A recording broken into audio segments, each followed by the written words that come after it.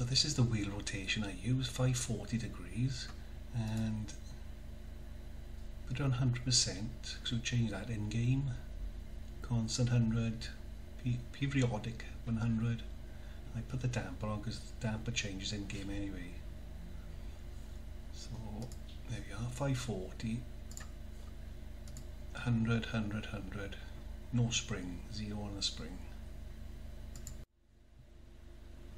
So these are the advanced input settings, 0, 100, off, off, 0, the simple ones here, and then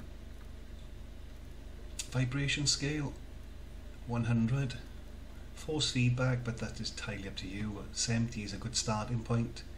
If it feels a little bit limp, put it up a bit more, but it's a good feeling on 70. 100, 100, road feel scale, like to feel a bit of the road bumps, you know, as you're driving on straights. Load sensitivity, 50.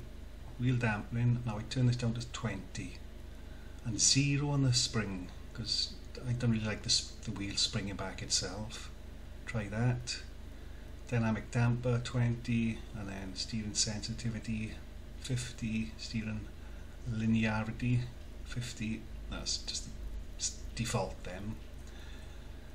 But these are the ones, and then put the force feedback to what you like. 70 is a good starting point for me, especially with the TX.